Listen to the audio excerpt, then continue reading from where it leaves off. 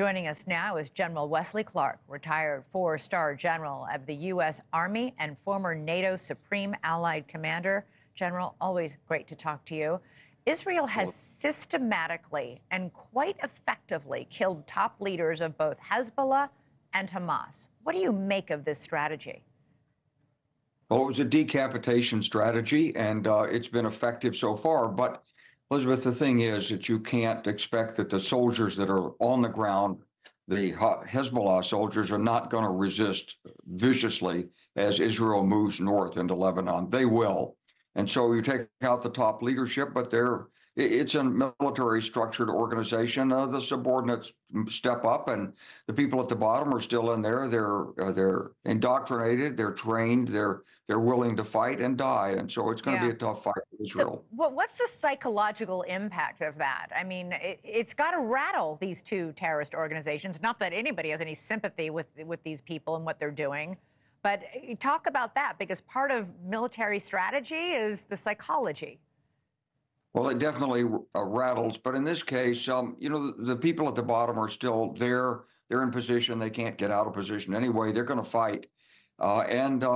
It's just another factor in the Middle East, another escalation of anger and hatred that cycles back and forth between the various sides. Yeah. So the psychological shock is not going to eliminate the fighting. This was an actual decapitation effort by Israel to take out the ability to reorganize, to plan, to adapt to the fighting that was coming in Lebanon.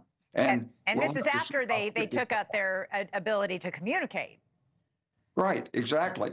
So what you got left are the forces that are in place, and what limited communications they have. Doesn't mean it won't be a very tough fight. There are reports that the leader of Hamas, the new leader, because the old leader was assassinated by Israel a few weeks ago, the new leader of Hamas, Yahya Sinwar, is looking for, quote, a wider war with Israel, even though he believes he won't survive it because it would, quote, force Israel to back down in Gaza. What do you make of those reports? Well, I think that Hamas has always looked for the wider war with Israel. And I think when they started this on October 7th, they had every expectation they could drag Iran into it. Iran didn't exactly want to come into the war at that point because they were working on their nuclear weapons program. They've got tremendous economic difficulties. The regime was struggling with sort of what comes next after Ayatollah Khamenei.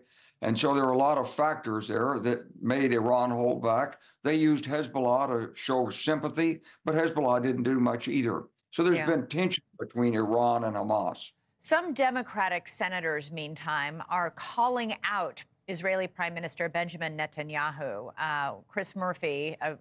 Senator Chris Murphy said that Netanyahu may be trying to time his military actions against both Hezbollah and Hamas to influence the American election and may refuse any diplomatic ceasefire deals until after the election. President Biden addressed that concern today. Let's take a listen. No administration has helped Israel more than I have. None. None. None. And I think Bibi should remember that. And whether he's trying to influence the election or not, I don't know, but I'm not counting on that. General, what do you make of these concerns by some Democratic senators that Bibi Netanyahu may be playing politics here? Well, Netanyahu has a long record of being more friendly, more comfortable with Republican regimes because Democrats typically side with the Palestinians on some of these issues, call for a two-state solution, et cetera. So, and frankly, every country wants to influence the U.S. presidential election because the U.S. president's the most important person in the world in terms of international affairs.